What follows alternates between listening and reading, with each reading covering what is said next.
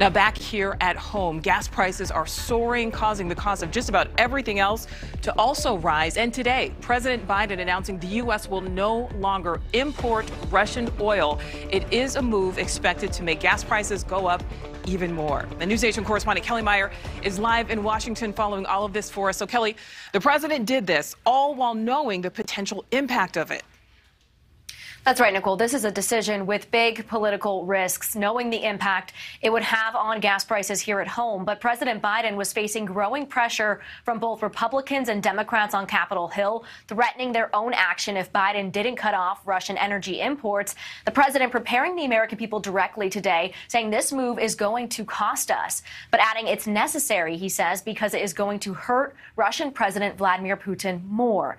The move from the Biden administration today will block any new purchases of Russian crude oil, certain petroleum products, liquefied natural gas, and coal. For shipments already on the way, they will have 45 days to complete the delivery. It also bans U.S. investment in Russia's energy sector and bans Americans from investments that flow into Russia's energy sector. The president saying this will hit Russia's main artery, one of Putin's main sources of revenue, further isolating him from the rest of the world. Take a listen.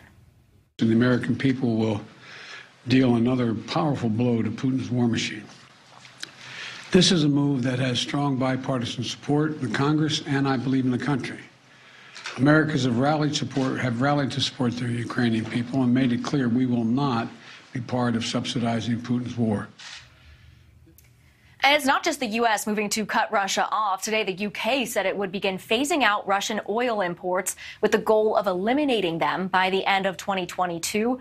And Europeans heavily reliant on oil have not matched the Biden administration's move. But the EU announcing today it plans to cut Russian gas imports by 2/3 before the end of the year. The U.S. is less dependent on Russia for oil. Last year, it only accounted for less than 10% of all imports. But the administration is looking at ways to offset the loss. The White House is looking at potential deals with Iran, Saudi Arabia, and Venezuela, which has been barred from selling oil to the U.S. since the Trump administration. All right, so Kelly, what else is President Biden saying about this already rising cost of gas? Well, President Biden says the cost is going to go up. The president placing the blame on Putin, saying Russia is responsible. But he adds there isn't much he can do right now. And he also had a warning for oil and gas companies looking to profit off the crisis, saying he will not tolerate any price gouging. Nicole. All right, Kelly Meyer live in Washington. Thank you. Well, while Russia's invasion and more sanctions are sending those gas prices skyrocketing, state taxes also play a really big role. Just today, the price of gas has gone up 12 cents, with the national average now more than $4 per gallon. And when it comes to gas tax, the average is 57 cents, with California pumping out the highest state gas tax, 87 cents per gallon. Correspondent Nancy Liu is live for us in L.A. So, Nancy, lots of people are asking if putting a freeze on those gas taxes would help.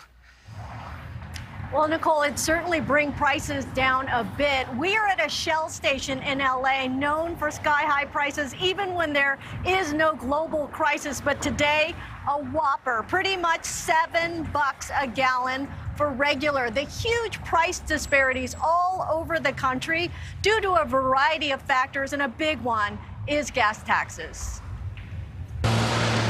With record high prices, never before has the pain at the pump brought on the hurt like this. Ride a bike. I'm not even gonna lie. Probably ride a bike, yes, ma'am. In LA, going to this centrally located Shell always means shelling out way more.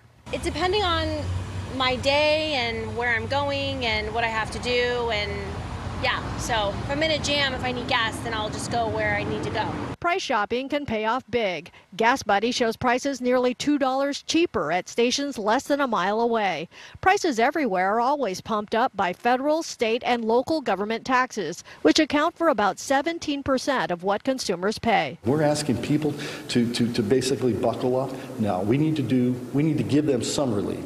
We need to give them some hope. As lawmakers in New York push to suspend the state tax there, a similar effort in Illinois is facing pushback. The American Council of Engineering Companies says the short-term help is not worth it in the long run. If we don't make the adjustment here, it could cost the road fund and the Rebuild Illinois program $500 million over 5 years. That's a lot of projects that would be outside the scope of the program then. price shock is clearly pervasive, as we hear from our NewsNation stations. I'm Cody Butler in Dunmore, Pennsylvania. Gas prices affecting most of us across the country. Here in the Keystone State, the average price at the pump, more than $4.30. Businesses like Dunmore Appliance are adding a surcharge to all deliveries. I'm Matt Paddock here in Warwick, Rhode Island, where we're seeing historic highs when it comes to gas prices. And here in Rhode Island alone, we've seen 2 straight days of record-setting prices at the pump. I'm Ben Dennis in Richmond, Virginia. Never before have people seen gas prices like this, up 66 cents in 1 week, 82 cents in a month. Now, there is a Senate proposal to freeze the federal gas tax of 18 cents per gallon for the rest of the year. But that money goes towards paying for bridges and roads and other infrastructure, and it's money that many in Congress refuse to cut. Nichole? Yeah, I think we're definitely just going to be dealing with these prices for quite a while. Nancy, thank you. Thank you for watching. Click the red subscribe button below so you can get more of NewsNation's fact-driven, unbiased coverage.